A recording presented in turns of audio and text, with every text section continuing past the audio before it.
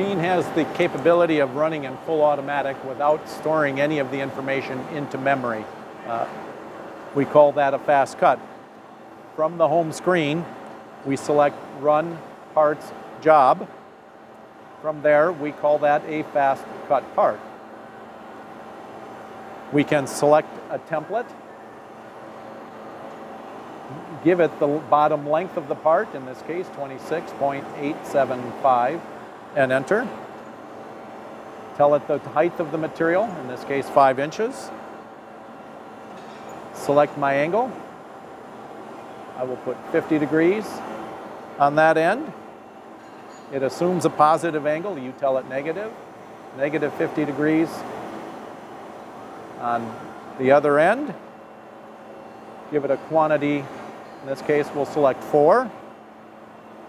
From here, if my material is symmetrical, round, square, rectangle bar, where I can use common line cutting, 1 cut, 2 cuts, 3 cuts to complete 2 pieces, we say we can flip the part.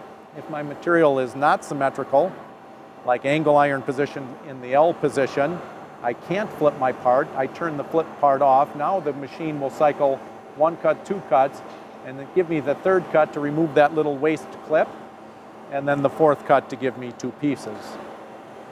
Of course, I can use inches or millimeter. We'll select inches here. And we can start the job with a trim cut, or we don't have to. We'll select the trim cut. My coolant, automatic. In the automatic mode, it comes on when the blade comes on, stops when the blade stops. I make sure that my machine vise is clamped and the clamp lock is on. From here, I can set my blade speed.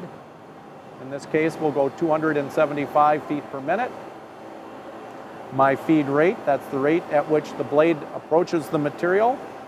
We'll go 7.5 inches per minute. And the feed force, 125 pounds. And enter. We take that information, we load it into the machine.